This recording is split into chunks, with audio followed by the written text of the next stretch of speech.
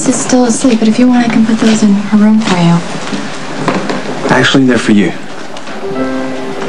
I know this probably isn't an anniversary to celebrate, but I wanted you to know that I hadn't forgotten.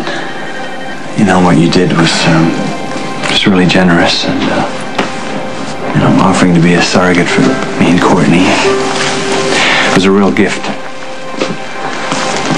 Thanks, Jax. I didn't think anybody remembered.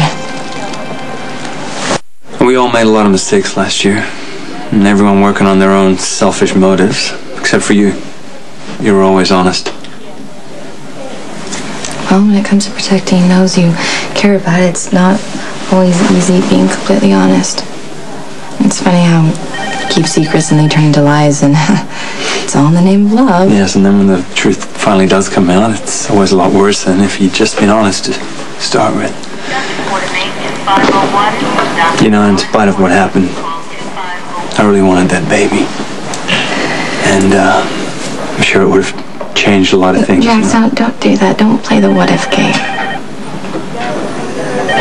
Okay. Just glad that, you know, you were able to move on, that we were all able to move on. Yeah. How's Lucky?